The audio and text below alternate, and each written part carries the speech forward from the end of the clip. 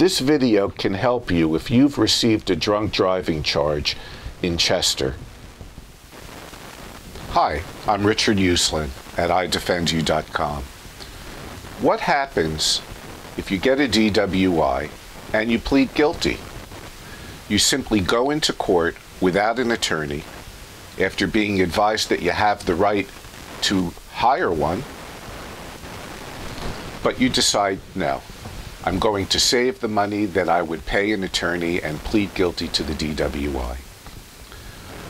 That's something that's happening very frequently, especially because of the downturn in the economy and a lot of people being out of work. But let's think about it for a moment. There's a 100% chance you're going to suffer the penalties for a DWI when you go in and plead guilty. So let's discuss what they are. Some of them are going to be apparent. The judge is going to tell them to you. Some you're not going to find out about until after you've left court, and by then, it's going to be too late.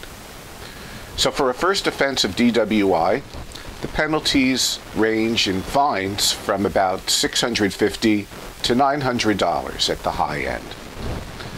Coupled with that, you're going to be paying to attend an intoxicated driver resource center. You're going to pay to have your driving privileges restored one day. You're going to pay higher insurance premiums, probably at least 33% greater for your liability coverage for anywhere from 3 to 5 years. That can mean thousands of dollars. So too can the lost wages from not being able to drive to work be a very severe problem. I would estimate, even for someone facing a first offense, someone having to pay in the neighborhood of, I would say, $4,000 to $5,000 over the next 3 to 5 years as a result of all of the consequences you face from a DWI. And it may, in fact, even be higher than that, because the estimate I gave you didn't take into account the 3 annual $1,000 surcharges you're going to have to pay, the New Jersey surcharge unit. So let's increase that estimate now to maybe $6,000 or so over the next 3 years that you're going to be paying simply by saying the magic word before the judge when you have your DWI, guilty. That's the reason to think twice.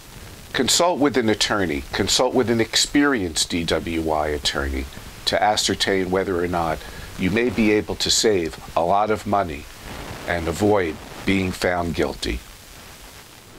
I'm Richard R. Uslan, for over 30 years providing statewide services for people charged with crimes, DWI, and all municipal court offenses.